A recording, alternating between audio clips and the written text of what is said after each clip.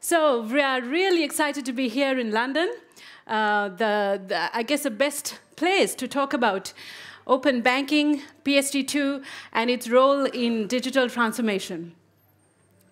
When Zaytun mentioned PSD2 and when I mentioned PSD2 as well, I just saw a couple of eyes lighting up. You guys must be from the financial services.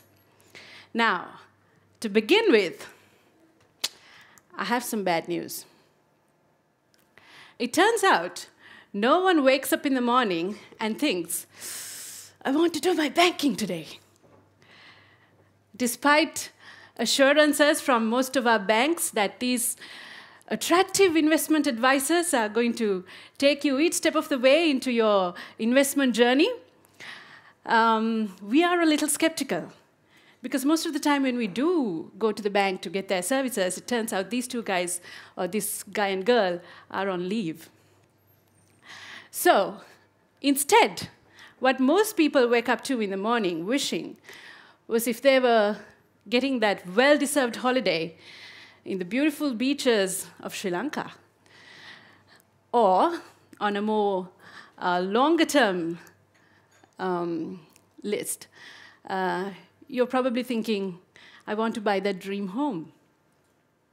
Or on a more selfless note, you want to educate your children.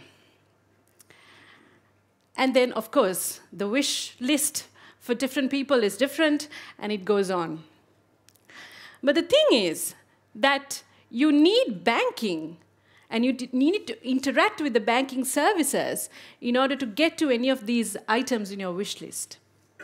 So banking is not really the end goal, but it is a means to that end goal. And we all wish that this journey towards that end goal in our wish list was very quick and pleasant. Sometimes we wish that it could be like electricity. Very important, absolutely necessary, but so much in the background that you don't feel it.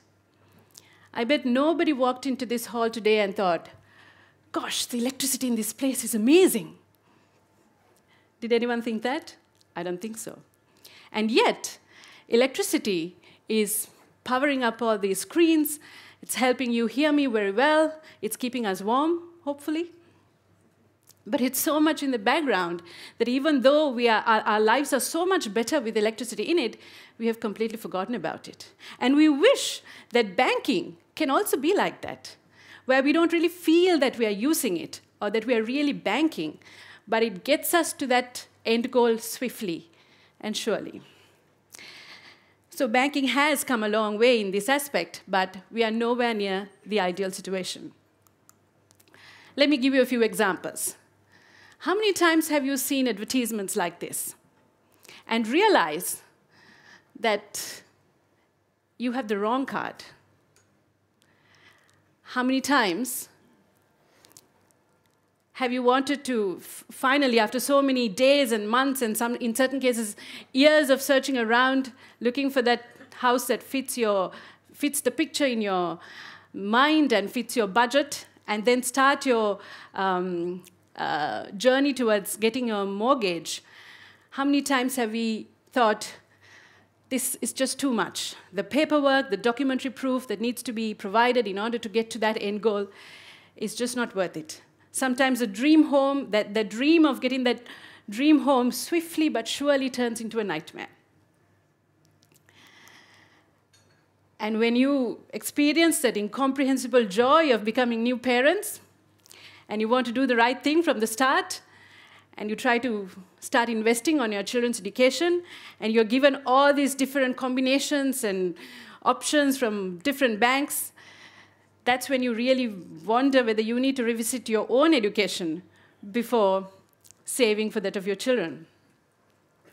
So the thing is that even though the banking is a journey towards an end goal, right now, it is not at an ideal level.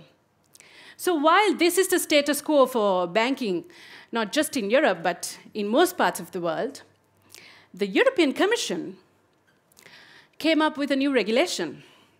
It's a revised Payment Services Directive, more fondly known as PSD2, It applies to all banks operating in the EU, and it has a compliance deadline of January 13, 2018, 2 months and 6 days away from today.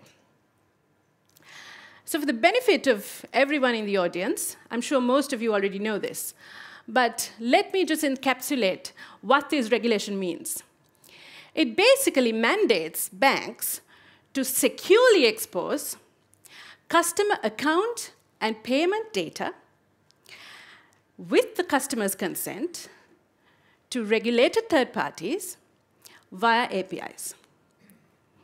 Securely expose customer account and payment data with customers' consent, of course, to regulated third parties via APIs. Why is this important to us? And why is it important to the customers? This is going to change customer experience in 2 different ways, and I'll show you how it does. Let's look at the first. So most of us have multiple bank accounts spread across different banks. We would have our savings accounts, we'd have our checking accounts, we'd have a couple of credit cards, we'd have a mortgage in there, and most of the time they are not all in the same bank. So at any given point in time, even though we have funds spread across different entities of the banking system, we have no idea about our consolidated financial picture. If we want to understand how our funds are distributed and how they are being invested presently, in order to maybe make a payment, or in order to combine funds that are spread across different banks to make a payment, or in order to understand how to move the funds around to different banks and different accounts in order to get a better investment, we currently don't have much support in doing that unless we want to do that ourselves. In the PSD2 world, the banks are now opening up this data, exposing this customer financial data to regulated third parties with the customer's consent via APIs, right? So this allows third-party providers, and I've said TPP over there, and this type of third party is specifically called Account Information Service Provider, to consume that data from multiple banks on behalf of the customer and provide that in a very user-friendly way to the customer so that they can understand exactly what their consolidated financial picture is and do whatever changes they want to do based on the information provided for them. So what this looks like for the customer, for example, is something like this, and it could be better than this. The customer is able to see his account balances across different banks. He can consolidate them into one single value. He can look at the transactions done using different accounts. He can look at different types of transactions. He can look at the history of how his balances changed. And of course, this can be done in very many ways. But this is just a snapshot of the possibilities. So in terms of personal finance, it's very useful. But in terms of business banking, this is even more useful. Because now, enterprises are able to better manage their finances, ensure smooth cash flow, and do their investments in a very, very effective and optimized way, because they have the full picture in front of them, and they have all the information that they need in order to do better investments. Let's take a look at the second type of customer experience. And this relates to payments. Now, right now, especially if you're doing online transactions, we have to rely on the credit card network to do that. So when we do a credit card transaction, what happens is that we provide our credit card information to a merchant, and then the merchant forwards that into the merchant's acquirer bank, and then the acquirer bank forwards that into the card network, Visa, Master, Amex, whatever. And then the card network forwards it into the issuer bank, who issued that credit card to the customer. And at that point, the issuer bank can get a real-time verification from the customer, whether this was a transaction initiated by that customer. And then once that is done, it comes back through each of those hops back again in order to complete this transaction. And settlement happens many days later anyway. Now, the problem with this is that there are so many hops, and 2 times it's going over these 5 different hops, that it leaves a lot of room for error, especially when there are disputes. And of course, to begin with, you have to have a credit card to do this. In the PSD2 world, the third party, and in this case it's called a PISP, or a Payment Initiation Service Provider, comes into the middle and integrates everyone together, like an ESB would. What it does is it integrates the merchant's bank and the customer's bank and all this entire, got to be too excited there. It integrates this entire system together so that you don't need to do a credit card transaction. So the custom experience would be, so the customer would check out this camera for 260 euros. And basically, when he wants to pay, he will be provided different options or different bank options that he could pick to do this transaction with. And then once you select the bank, you are then redirected to the bank's authentication process, where you authenticate yourself. In the case of PSD2, it requires 2-factor authentication. So you would provide your user credentials, and you would provide a second factor, such as a one-time password. And then the bank needs to capture the user's consent or the customer's consent to go ahead with this transaction, because now this transaction was initiated by a third party. So you would provide that consent, and then the transaction is done. That's great, isn't it? So this is just the beginning. And these third parties, tipped to be the new fintechs who are very skilled at providing better customer experiences, have the power to provide customer experiences much better than what I showed you. So there's a lot of potential for how banking will change as a result of this. So that's great news for the customers, right? I'm really looking forward to it, and I'm sure most of you are too. But for the banks, this is not good.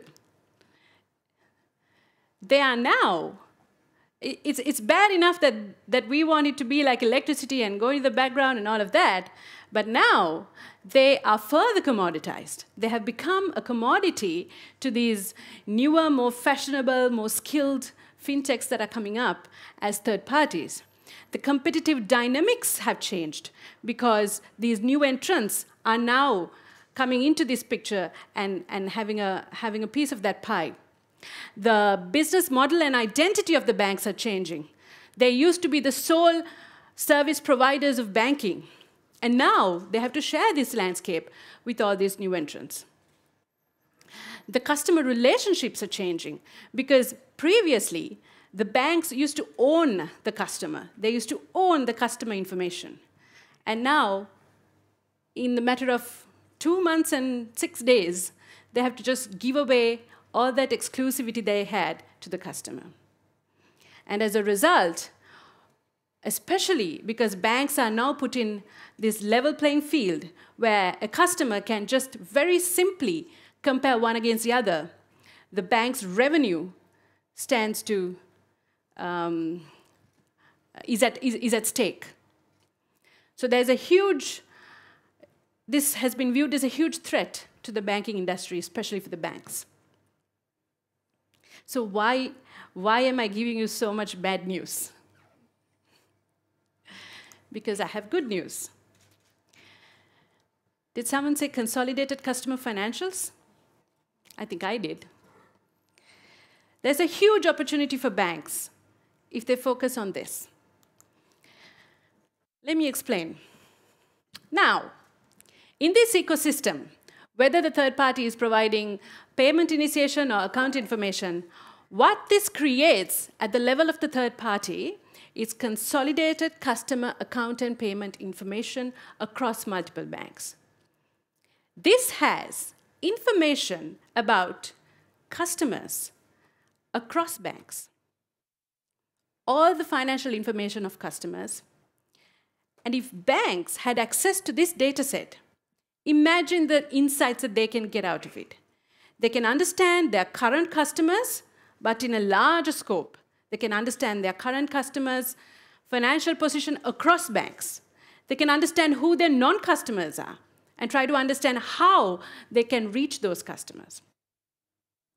So the potential for banks to really use this rich resource of data is huge. But this is now kept at the third-party level. So how do banks get access to this data? So while we are pondering on this, Accenture did a research last year where they interviewed a large number of banking consumers, face-to-face interviews, in the UK and in Ireland, where they asked a couple of questions. And one of the questions they asked were, who do you want this third-party provider to be?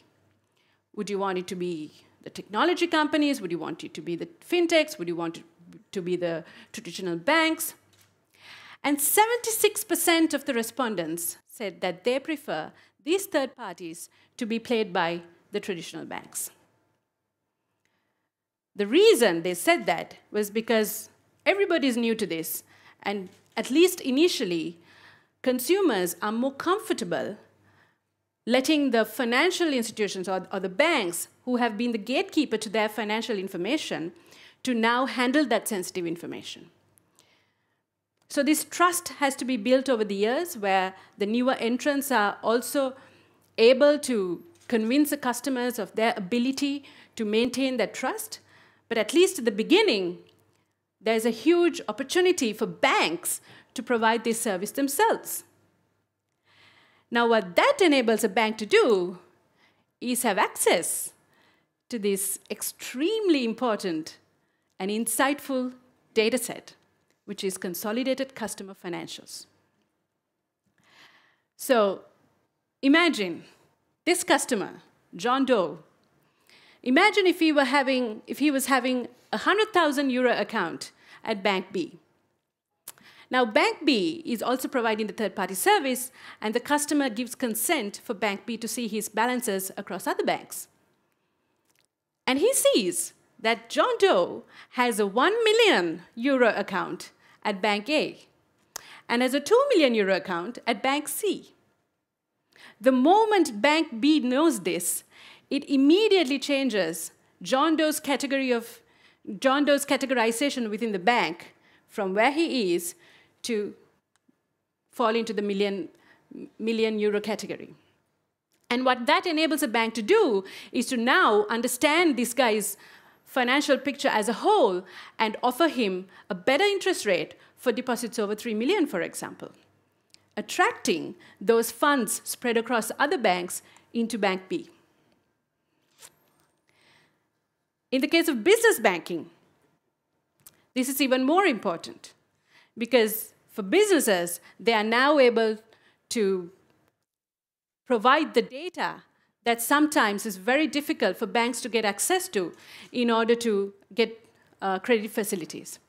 So this ecosystem now provides ability for both personal banking as well as business banking to thrive and really flourish, where the data is now shared. And customers will share their data with a third party or with a bank in exchange for better financial services, in exchange for better banking services. All right? So that's with regards to market expansion. But how about the opportunities for creating new digital products? Now, this data set, which has customer payment information, for example, has a lot of information in there that is useful not just to the banks, but also to the other industries. For example, this data set has information about the type of things that are being purchased, the kind of holidays people are taking, the locations they're going to, the airlines they're taking to fly over there, the cars that are fast moving, literally and metaphorically. So this information, or this data set, has a lot of insights in there that is useful for other businesses. And banks can leverage that by anonymizing and aggregating this data and providing insights to these businesses, to these other industries. They are now able to attract better and newer revenue streams by selling these insights for other businesses.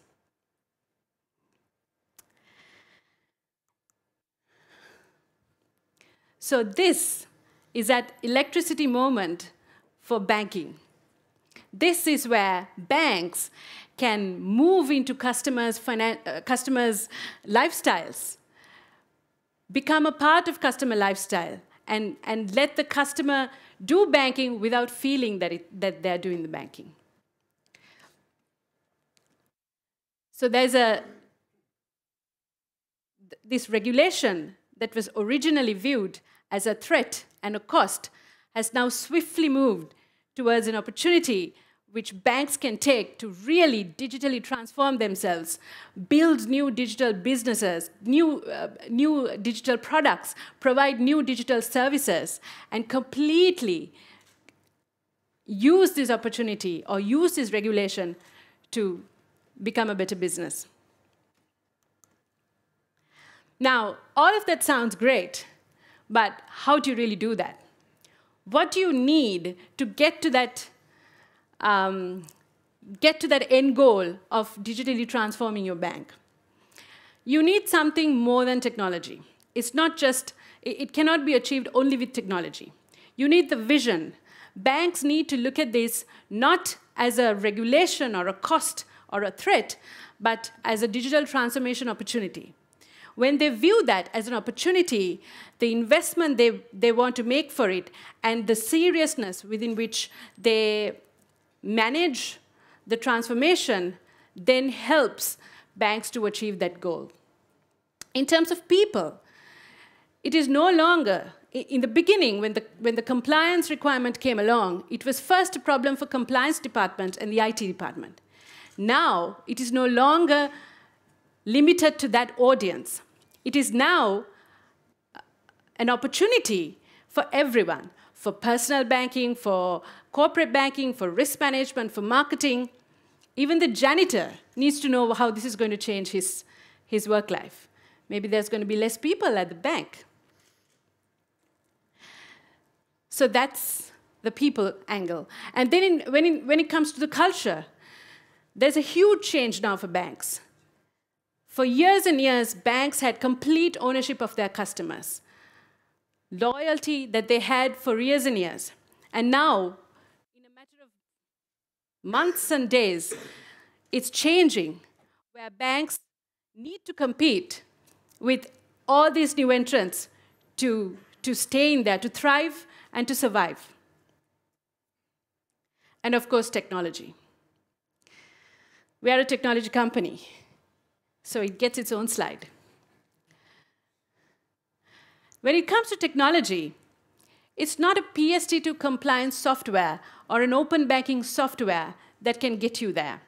You need the key technology components that can both get you compliant, but also take you each step of the way into digital transformation.